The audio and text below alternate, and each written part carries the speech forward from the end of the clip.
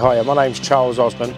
I'm the groundworks and plant instructor for O'HOB O'Brien. So my basic duties are within the company is I get new and existing delegates and I run through all the basic aspects of groundworks including drainage. So my experience in the groundworks industry comes from leaving school in 1994, going straight into a subcontracting gang within the groundworks industry and basically covering all aspects of groundworks within that and then climbing the ranks throughout a 25-year career, culminating now to being a trainer.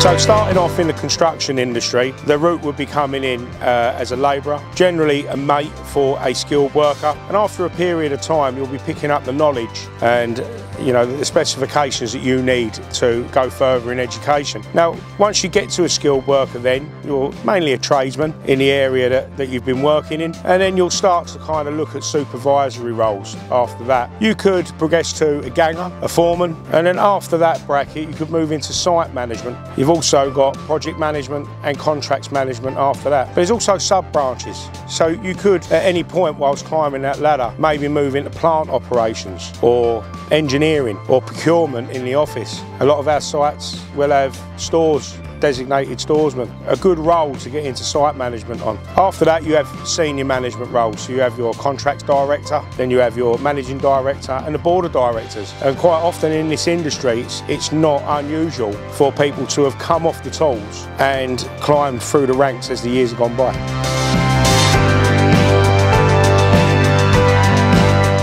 And within our own company, right now as we speak on our board, we've got gentlemen that have started for this company at one level that I've just mentioned that now sit on our board of directors. So the possibilities are endless.